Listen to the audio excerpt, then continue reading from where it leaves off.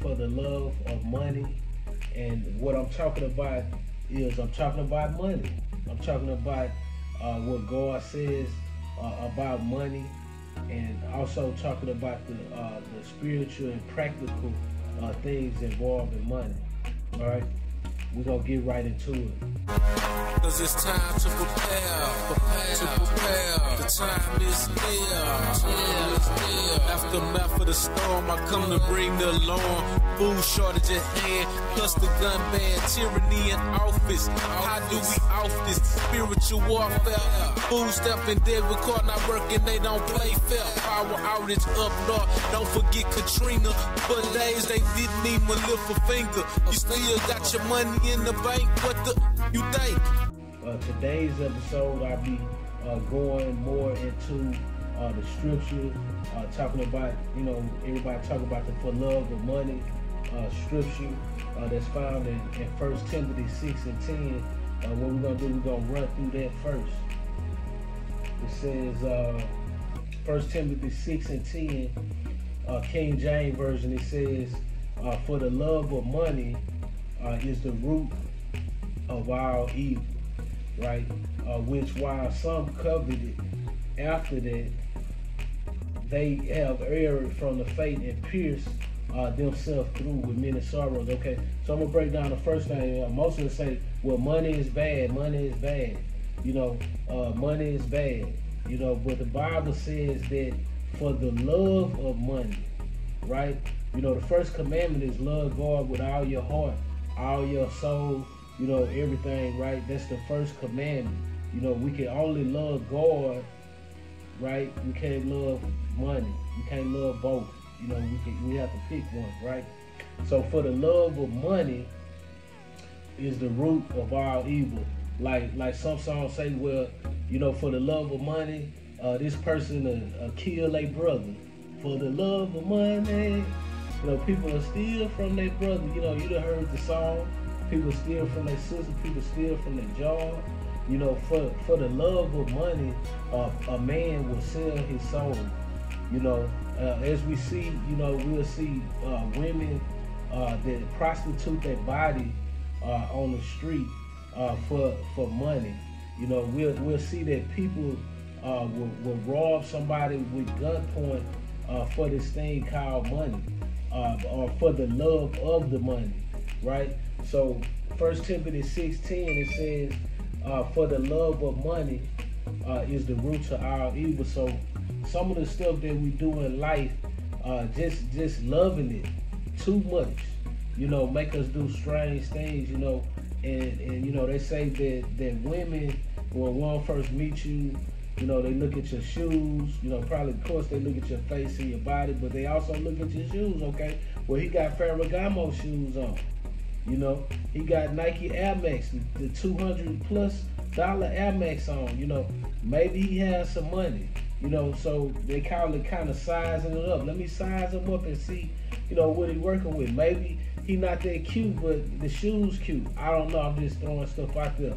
But we talking about for the love of money is the root of all evil. May possibly all of us in our life have kind of bend the rules just a little bit, right? To either make more money, or to take more money, or however you want to get more money, So some people, put different things on their taxes. Some people do stuff to just stay alive, So, a lot of us have bent like the rules, right? And it had caused us to do some evil things, right? So, lying is evil. Just being a bad person is evil in general. So, for the love of money is the root to all evil. So if money was out the equation, some people would possibly be just a better person if we wasn't set on this monetary system. Some of us possibly would just be better people. So let's explore more. Let's look at part B of that verse. It says, which while some coveted after, they have erred from the faith. We're going to stop right there. So many of us, we pray to God, we play the lottery, whatever we do, to think that we're gonna obtain this money, right? If we look at scripture and say, which while some coveted after, they have erred from the faith. Sometimes all the stuff that we do, and possibly if we did win the lottery and won $1 million, maybe we wouldn't even talk to nobody. Maybe we wouldn't even go to church. You know, the Bible tells us right here that they have erred from the faith. You know, sometimes we get money. You know, a person say, what you want? What you want? You call me, I just got paid. You know, what do you want? I ain't getting no money in this. I don't have no money. You know, money, I was taught that money is an entity. Money takes on its own form. Like, money is like a whole nother person. Like, the person that you would be without it is possibly totally different from the person that you would be with it. For some people, you know, money give you a sense of entitlement. You know, sometimes we act arrogant. Sometimes we act like we just above like everybody else. You know, maybe I'm worth $1 million. You know, do I treat you like crap? Do I look at you different? You know, do I look down on you? You know, so we, you know, as 1 Timothy 6:10 say, in a part B of the verse, it say that which while some coveted after, they have erred from the faith. You know, what did it profit a man to gain the world, right? All these worldly possessions, but at the end of the day, lose his soul. Okay, let's go a little further and say, and pierce themselves through with many sorrows. How many of y'all know that, you know, it's a small percentage of people, you know, just say they won a lottery, it's a very small percentage of people who keep or retain that money. You know, 1 to 2 years it's gone. Like, it was like they never even won the lotto, you know. And the end part of the verse, it says, and pierce themselves through with many sorrows. So this money, you know, now I would rather have money than not, but that's if you're able to manage it, or the type of person that you are you a giving person now? You know, money is an amplifier. You know, you possibly be a better giving person. At the end of my life, I want to be known as a philanthropist. I want to be known that you spend my last days, I turn on my computer or I look at my phone and they say, well, it's been a fire in some apartment. It's 10 people that's been displaced. I want to make the call, say, look, here's 20,000 or whatever the amount is to each person, you know, so they can know that God is, and God is a reward of them who diligently seek Him. I want them to know that God is Alpha and Omega, the beginning and the end. I want to know that God is the first and the last. You know, I want them to be able to know that, right? So I want to end my life being a philanthropist. In the last part of the verse, it said, and pierce themselves through with many sorrows. Like, you know, how many of y'all know, like, you know, some people out here gamblers. You know, I grew up in a gambling family, and as a teenager, I was a gambler. I shot dice, and you know, and I didn't win that often. I just did it to just cap because I had money. I just like shoot dice, and you know, and I was just in a different lifestyle, right? So if we're talking about and pierce themselves through with many sorrows, like, you know, money, you know, man, you ask, some people act a fool, you know, and I'm not calling nobody a fool, I'm just saying what they act. You know, some people act a fool when they get this thing called money, or they get this thing called riches, you know. So just imagine, you know, if you won the lottery today, and then you broke tomorrow, right? Or a better example would be we in the pandemic, you know, and it's people that possibly lost their job, and some people committed suicide, right?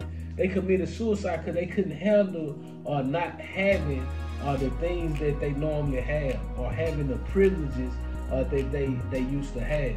So we're talking about for the love of money, you know.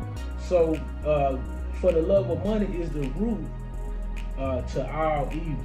So as we continue this series, I want to explore these thoughts, these talking points.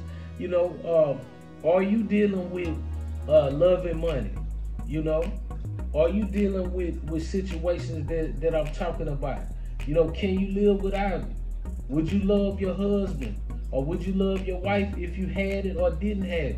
You know, these are thought process that we need to run through our head. You know, some people like me because I guess I'm rich, or I guess I appear to be rich, or I guess I look rich, or however they want to define who I am.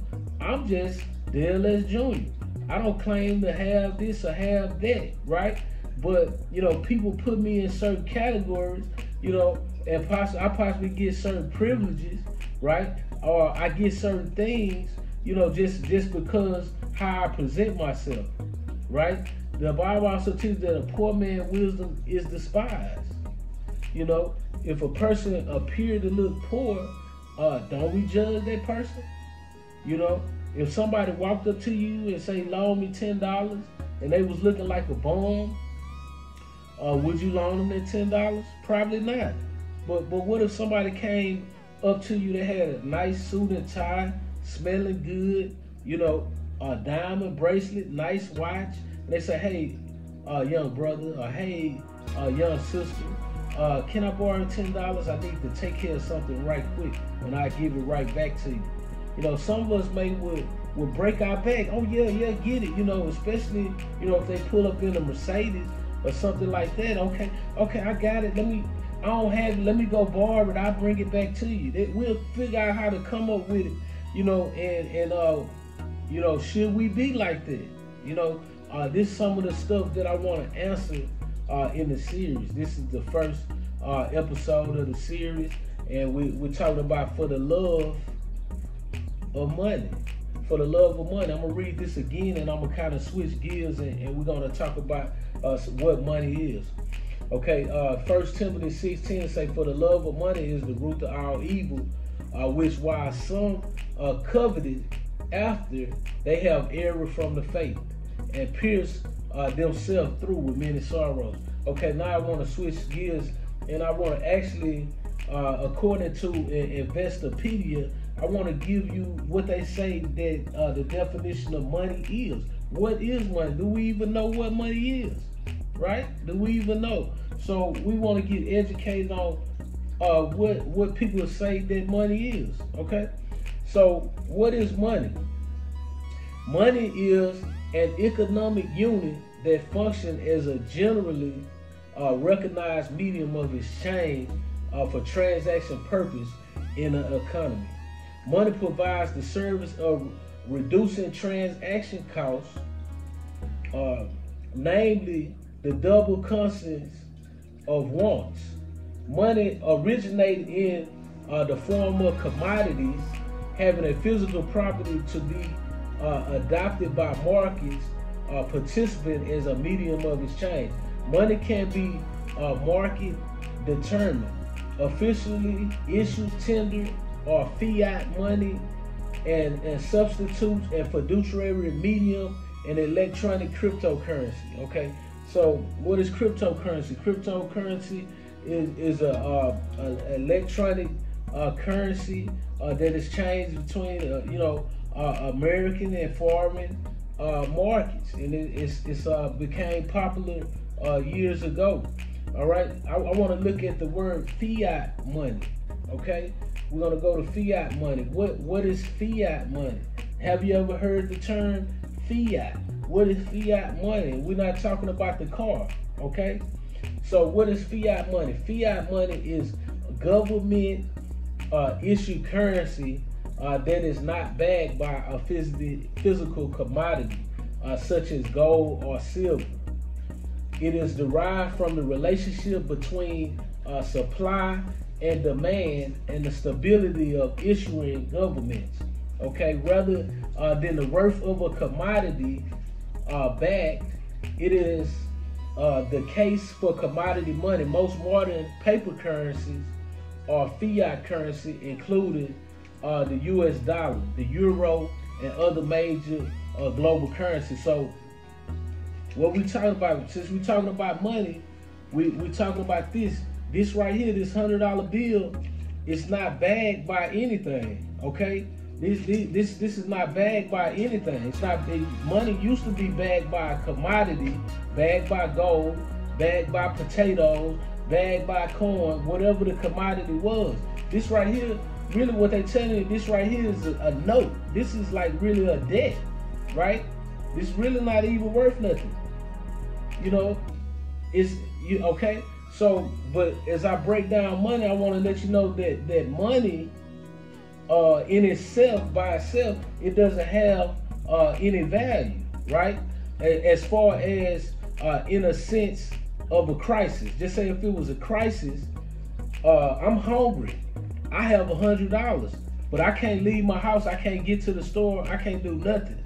So what is it really worth? Can I eat this to survive? I cannot. If I had $1 million and I threw the $1 million on the ground on a lot, just say I purchased the lot and I want to build $1 million house, and I take this and I throw it on the lot, and I say $1 million, build me a house, right? What's gonna happen? Nothing.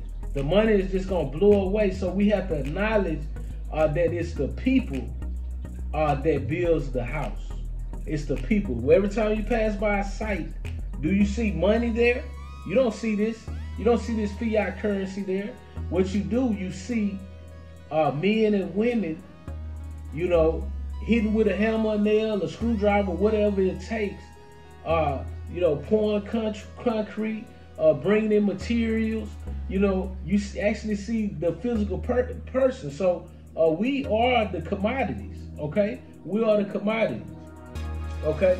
So the takeaway from the fiat currency is fiat money is a government issued currency that is not backed by a commodity such as gold, okay? It's not really worth nothing. It ain't backed by gold. It used to be. Okay, fiat money gives central banks greater control over the economy because they control how much money is printed, right? So, you know, we see, you know, the stimulus package, you know, all of a sudden there wasn't no money, right? People wasn't getting money. People didn't get a stimulus. Allegedly, it wasn't no money, right? So they said, well, we waited. We're gonna pass this bill. You know, we're gonna call it a stimulus package. And guess what? We're gonna print some money. We're gonna print some of this. We're just gonna print enough, and we're gonna give every family, you know, 1,400 apiece, 1,000 apiece, whatever the number is. And you know, we're gonna give the companies all this money that we came up with, right? Because it's not backed by gold. We don't have enough gold to just give everybody something, right? So if we look here, it says fiat money gives central banks greater control over the economy. So all this is controlling the economy. He who prints the money can control the money. Because just say if I'm a billionaire, right? Where do I go? Where can I keep $1 billion somewhere? I would have to come to these guys. If I needed paper money, I would tell them to print me some or give me some money ready, you know, or something like that, right? So if we think of that, of money in that sense, you know, we know that money, it has little to no value, okay? So we're talking about for the love of money, right? We want to educate each other. You know, again, fiat money gives central banks greater control over the economy because they can control how the money is printed. So if I'm a billionaire, they could be a trillionaire, a zillionaire, because all they have to do is print more money than me. And I don't have $1 billion anyway. I got to go get it from them. Or they're going to put it on a card. You know, and say, well, you can use it on your card. You know, you can use it until we stop your card. You know, how many of y'all was in New York? How many of y'all was in Texas? How many of y'all been in a national disaster when if the lights go off, how are you going to use your card? Have you thought about that? How are you going to use the card? We need to have some tangible investments that we can put our hands on. Because guess what? In a crisis, even like what we in right now, you know, this right here, this is not going to feed us. We cannot eat this. So we need to stock up on some water. We need to stock up on some non-perishable items. We need to grow some food. We need to do certain things to be able to survive out here in the world. So, you know, we're talking about for the love of money. Do you even know what money is? You know, I touched on a few topics today in the first series. You know, we talked about what they say money is. Back in the day, what we did was barter. We bartered and traded. You know, if you had a cow, you know, maybe I had some chickens, you know, or maybe I had some eggs and you had some lettuce. And, you know, say, well, how many eggs to lettuce? Okay, well, give me a dozen eggs and I give you 2 hedges of lettuce, you know, and that's how the trade was made. Now, you know, as we continue to explore this, we'll know more about money. I can't give you all the information right now, but I'm here to tell you, for the Love of Money series, it's here to help you advance your knowledge of your mind about money. I hope you was blessed. This is DLS Jr. This is the first episode for the Love of Money. I hope it was insightful. I hope that you able to take away what God will have you take away from this. You be blessed, be without the stress, and guess what? God have a plan for you. Plan to prosper you. Plan to keep you in good health. You be blessed, and y'all have the blessed rest of your day. There's Junior for the Love of Money, Series 1.